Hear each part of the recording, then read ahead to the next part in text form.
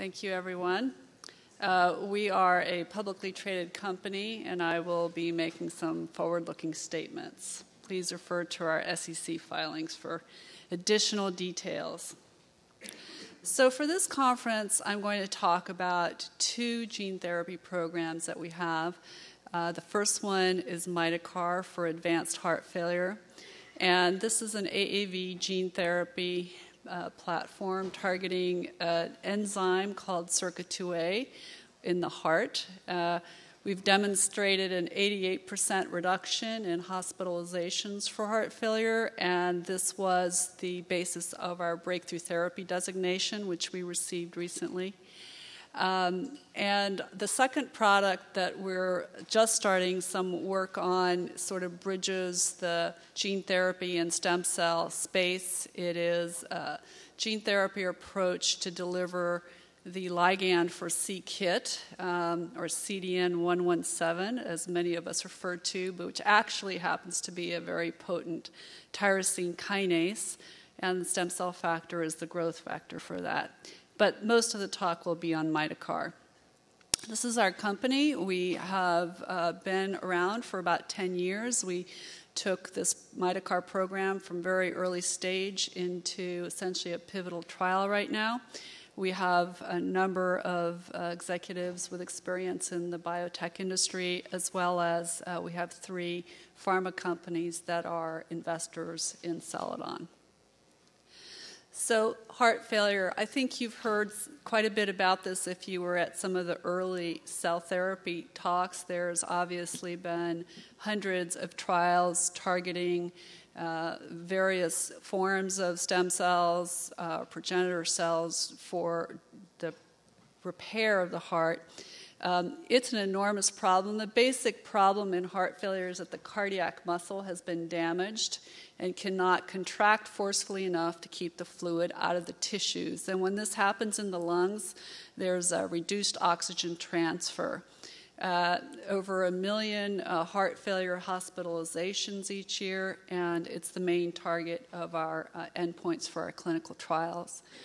The patients that we are targeting have exhausted all treatment options except for a left ventricular assist device or a transplant.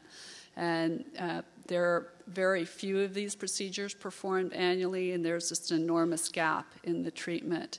$60 billion annually in the United States for treatment of heart failure, and the main driver for those costs are these acute hospitalizations, and that's what we're targeting in our program. So what was discovered in the 90s is that all forms of heart failure at the end stage of the disease result in a deficiency inside the cardiac cell of an enzyme called circuit IIa. It's within the heart, so you cannot do exogenous enzyme replacement therapy. Bristol Myers Squibb, Lilly, and Merck all had large programs trying to target this pathway with small molecules, but essentially failed. What you are looking at here is just a brief mechanistic slide. On the left panel is a cardiac cell. It's a muscle cell, and so it has a sarcoplasmic reticulum. And the basis of contraction of all muscle cells is movement of calcium in and out of the organelle called the sarcoplasmic reticulum, and it's the circuit IIa enzyme that pumps the calcium back into this SR at each cycle of contraction.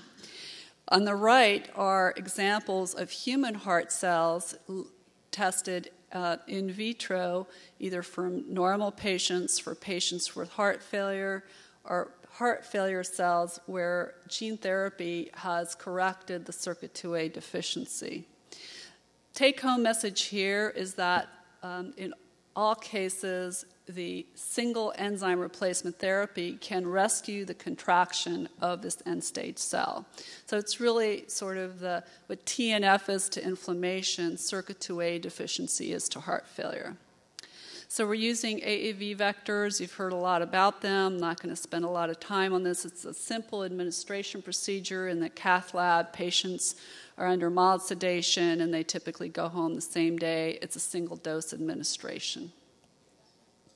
So I'd like to move on to our clinical trial results. The CUPID-1 study was a double-blind randomized placebo-controlled trial in the United States Our principal investigator was Mariel Jessup. She's currently president of the American Heart Association. We tested 3 dose levels of MYDICAR versus placebo, and these were patients who had been optimized on all available therapies, including drugs and devices. The first data that I'll show you is looking at adjudicated clinical events, and these included worsening heart failure, which were hospitalizations, need for a heart transplant, myocardial infarction, IV inotropes, need for an LVAD, or all-cause death. Each line in this graph is an individual patient followed throughout the 12 months on study, and each bubble is an adjudicated clinical event. Starting on the top panel, in the placebo patients on optimized therapy, you can see why we have such a dramatic unmet need in this population. These were the best managed patients in the United States. They're riddled with hospitalizations and death. In the MYDICAR low dose and the mid dose, we're able to delay the onset of the clinical events, and in the high dose group, dramatically reduce the clinical events overall. It was this basis of the reduction, especially in hospitalizations over time, that led us to propose an endpoint for registration to both the EMA and the FDA, which is multiple hospitalizations over time, over a 12-month period. And if you plot the data from the CUPID-1 study, you get a curve that looks like a Kaplan-Meier curve, but basically it's looking at the rate of the events, hospitalizations mostly on the y-axis versus time.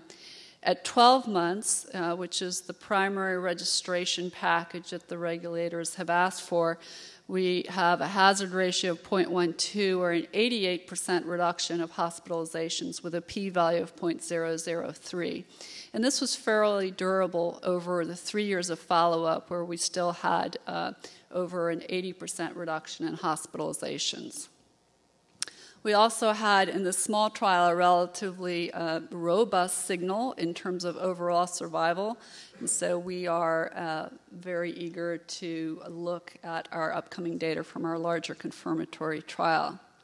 Importantly, safety was superb. I've sat through now a couple of days of this conference and heard lots of off-the-cuff comments about, oh, gene therapy, oh, viral vectors. Bottom line is, we actually saw an increase in SAEs in the placebo group by over 30% versus our drug-treated arm. And we saw absolutely no increase in any abnormalities in any clinical enzymes, and certainly no evidence of any adverse immunological reaction. So safety was very strong. The CUPID-2 study is a confirmatory 250-patient trial, which has completed enrollment, and we will have data from this trial in April of 2015. It's a very similar patient population as the CUPID-1 study, and we are targeting in this trial a 45% reduction of heart failure hospitalizations, as opposed to what we demonstrated already in our previous trial, which was 88%. This is still a treatment effect that is unprecedented if we're able to achieve it in heart failure therapeutics. The secondary endpoint is time to first terminal event, all-cause death, transplant, or LVAD. A regulatory landscape, we've had very, very good, strong, and encouraging interactions with both EMA and the FDA. Starting with the EMA, they've approved our protocol, our design, our endpoints, and have agreed that a safety database, which is consistent with our current trial and some of our other ancillary studies, is adequate for registration. So for purposes of the EMA, this is a pivotal study. In the United States, we have fast track, we have a special protocol assessment around the endpoints, and as I said, we were recently granted breakthrough therapy designation. Whether we need to do a phase 3 trial or not will be data dependent. So we're looking forward to those data and those discussions. So I'd like to turn my focus now to our other gene therapy program that we recently in-licensed, which is, as I mentioned, the stem cell factor project. And many of us in many fields have been following c-Kit cells for a variety of indications as a marker that we sort on or we do immunohistochemistry on. It's basically one of the most potent tyrosine kinases. It's one of the targets of Gleevec, and it's well characterized. And the growth factor that triggers proliferation of c-Kit cells is also well understood. It's called stem cell factor. It's approved in Canada and Australia as a soluble growth factor, and it's used in peripheral blood stem cell mobilization.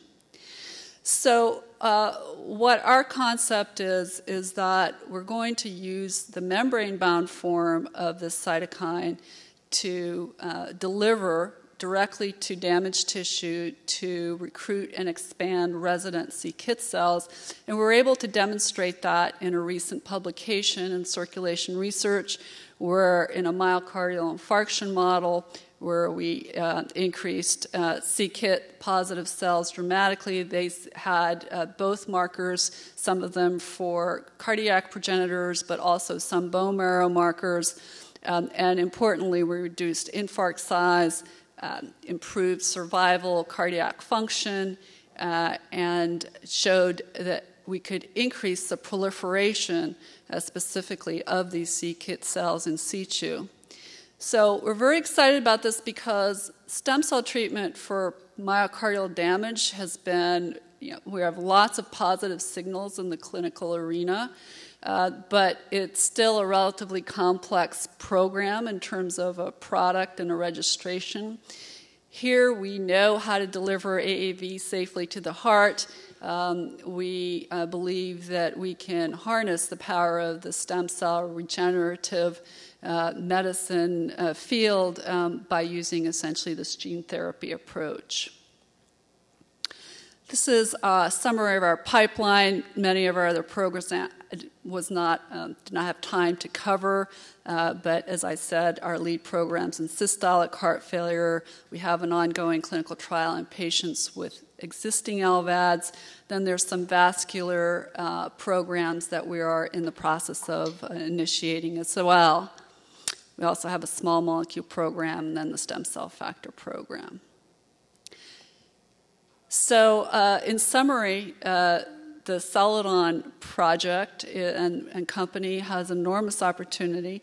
We haven't really talked much about the markets, but heart failure presents an opportunity that is the exact opposite of an orphan indication.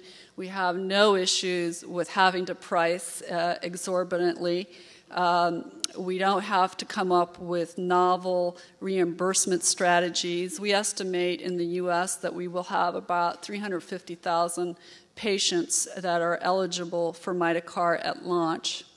Our biggest challenge is on scale-up and commercial manufacturing to support a large market, and we are well underway with that. We anticipate our bioreactors to be about 2,000 liters, and we are in the process of doing those demonstration runs this year. We have very promising data from our Phase IIa clinical trial. As I mentioned, really unprecedented in the heart failure therapeutics arena, and we believe that this bodes very well for our upcoming Phase IIb trial results. Thank you very much.